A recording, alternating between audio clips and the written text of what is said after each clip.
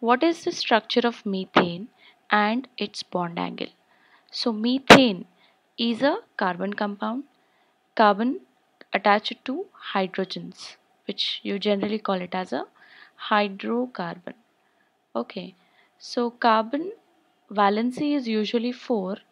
So carbon should be bonded to 4 different bonds, either by the same atom or by the different atoms. Here in case of methane, all the 4 atoms are hydrogen. So they occupy the 4 corners of a tetrahedron. So this is considered to be the tetrahedron geometry.